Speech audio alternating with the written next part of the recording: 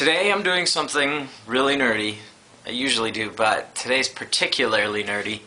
I'm building a Hackintosh, which is you build a computer, you plan ahead what parts you use so they're compatible, so I can now install the Mac OS X operating system.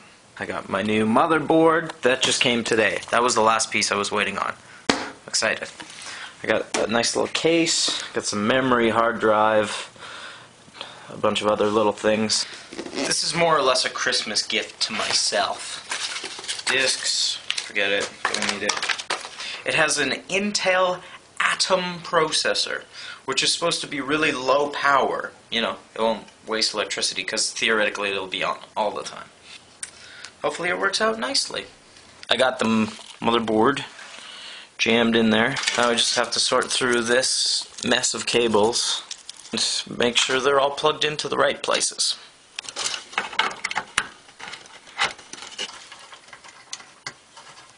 Okay, I plugged it in and it just turned on its own.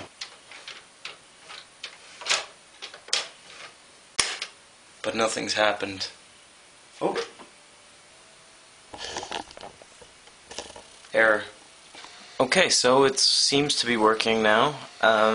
You really have to pack everything in there. It's really jammed up. There's not a lot of room. Now we move on to stage 2, which is installing the OS X.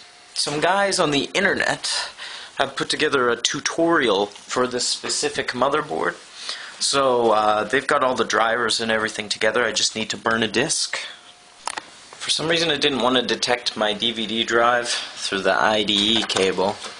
So I've got it rigged up through this other weird thing, and it's going out and back in through USB, and now it seems to work. So we'll see. I'll worry about getting it to work later. I just want it to function, you know? Okay, another roadblock. Because the DVD didn't work, I should have realized the hard drive wouldn't work. Because it's on the same cable. The DVD connects there, hard drive connects there. Now I'm going to try a different one that I had from another old computer.